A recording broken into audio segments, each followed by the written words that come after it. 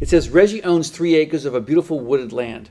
When Reggie decides to move to be closer to his grandchildren, he donates the land to the state with the understanding the land will be used as a state park. All right? The state park is large enough that it's not congested. This becomes important, this word congestion. It's an example of a good that is. If it's not congested, it means my consumption does not prevent you from consuming the park. All right? And so the answer is neither rival in consumption nor excludable.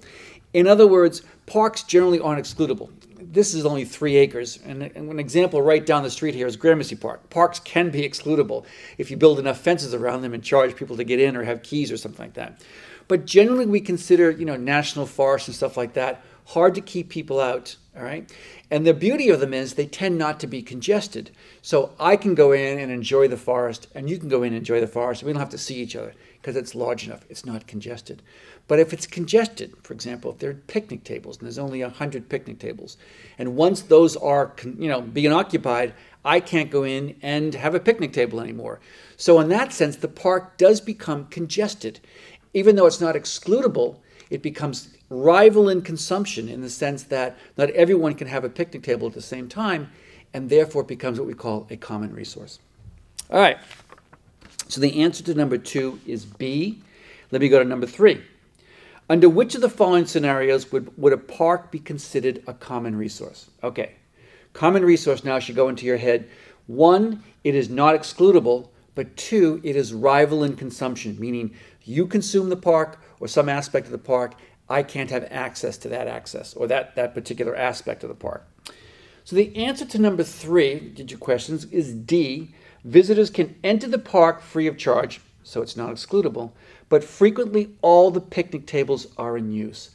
That makes it rival in consumption, and therefore that park becomes a common resource as opposed to a public good.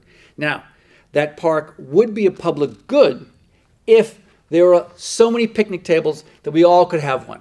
All right? So therefore it's free entrance, therefore it's not excludable, and 2, we're not rival in consumption in the sense that we can all have a picnic table and my having one doesn't prevent you from having one.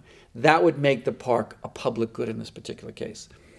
Here we're saying no, it says, again, look at the question, a common resource here is when there is rival in consumption, so there's only so few picnic tables, and therefore, again, you're consuming it, prevents me from having one.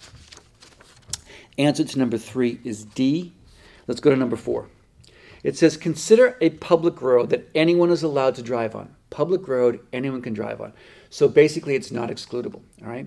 If the road is often congested, the road would be considered, again, the notion is congestion. Congestion implies that you driving on this road without traffic, by having everybody on the road at the same time, it prevents you from driving at the speed you'd want, it prevents you from getting to where you want to as fast as you'd like to, etc. Because of those restrictions, because of that tension by people trying to consume it simultaneously, which they cannot, a congested highway is a common resource.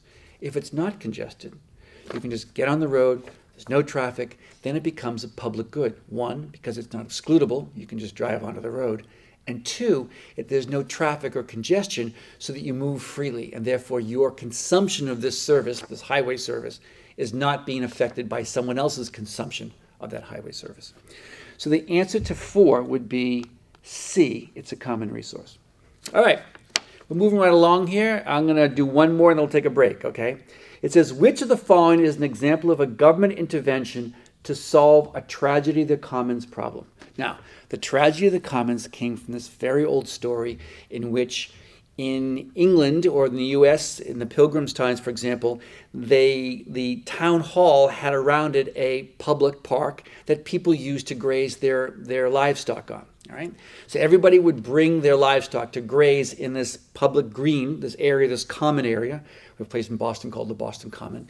And they would, their herd or whatever, their cattle would take all the grass, but clearly my cattle eating that grass prevents your cattle from eating that grass. So we called it the tragedy of the commons because everybody had an incentive to go and quickly get their cattle on the thing and consume it. By everyone doing that, because we didn't exclude anybody, they depleted